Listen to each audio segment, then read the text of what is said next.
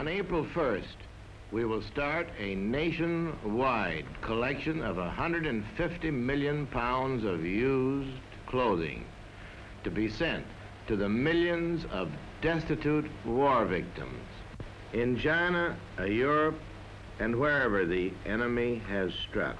Millions are homeless and without clothing, shoes, or bedding. Deaths from exposure among these men, women, and children equal deaths from starvation. In your home you will find good used clothing, shoes, and bedding that you and your family can spare.